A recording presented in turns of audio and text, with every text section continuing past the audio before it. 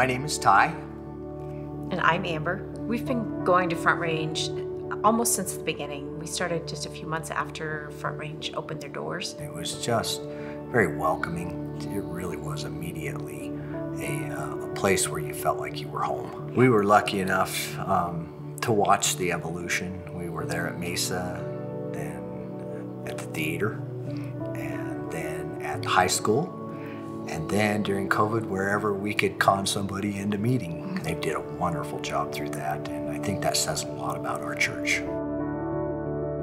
I had been through a building campaign before with the church that I was with. Went through the whole process of praying about what my contribution would be, and God really challenged me about that. I'm an engineer. Everything has to be done in a spreadsheet and calculated and figured out, and I went through that and calculated what I felt like I could give, and God challenged me to give 3 times that amount. And he and I had some serious discussion about that, and he won. And so I gave. I committed to give more than I was comfortable with. And he was so faithful through that entire giving campaign. And when we moved into that church building and I saw the growth that the church experienced through that, the programs that we could offer in the community, just the outreach that we were able to do by having a permanent home, the way the community took us more seriously, like we were going to be around, we were for real.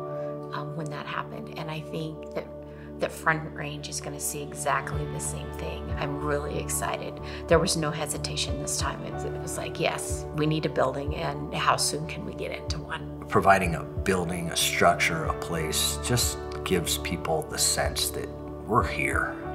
We're not going anywhere. We're here for the community. We're going to be here for the community. We're going to grow with the community, and we're going to love the community.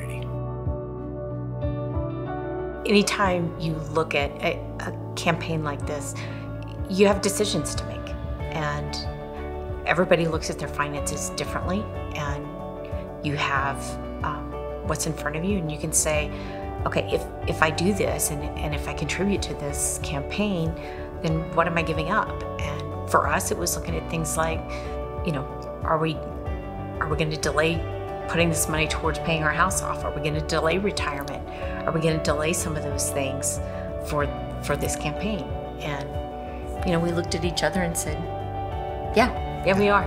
Yeah. We're going to do that. God will come in and provide a way for us to continue to do this.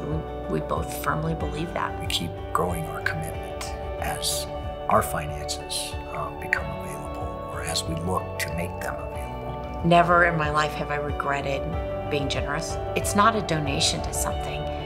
It's you buying into what this church believes in, and it makes you feel like you're part of it. So when we open those doors and you know that you've contributed and you are a very real part of making this thing happen, it's a feeling that you can't get anywhere else.